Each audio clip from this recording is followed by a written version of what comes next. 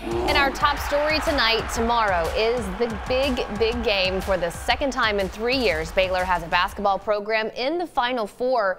Weekend sports anchor Nikki Latarullo sat down with Baylor President Linda Livingstone to talk about the impact this has on the Waco-based private school. She's in Indianapolis with that story. Hey, Nikki.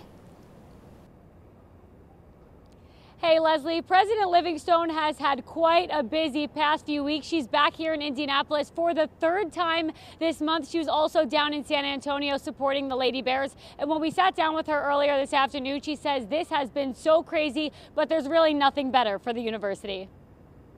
It's great for the university because it does give us a chance to highlight the university, to tell our story far beyond just what our basketball teams are doing. Scott Drew has led Baylor men's basketball since 2003 and not only turned the program into an empire, he's also recruited athletes that reflect Baylor and its culture to a T. I love their theme of joy, Jesus, others, yourself, because it really represents our Christian mission so well that we're really doing what we do for a higher purpose. One thing the two have in common is Coach Drew and President Livingstone both arrived in Waco following scandal. We felt called to Baylor at a particular moment in time to help lead the university forward. And do you think it makes what he has done even more impressive that he did it in the situation, the circumstances it was in? To be willing to stick with it till you get to this point, I just says so much about his character, integrity, his commitment to his team. Because of that, Drew has become a fan favorite on campus. And while COVID has restricted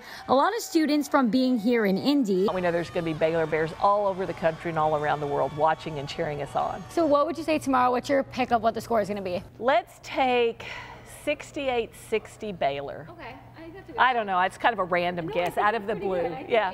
Eight's kind of a lot, but you know. So President Livingstone told us she has Baylor winning it all in her bracket, but she said she hopes it's Baylor against Gonzaga in the finals, which I think is a matchup the whole country is looking forward to. For now, live in Indianapolis, Nikki Latarullo, 6 Sports.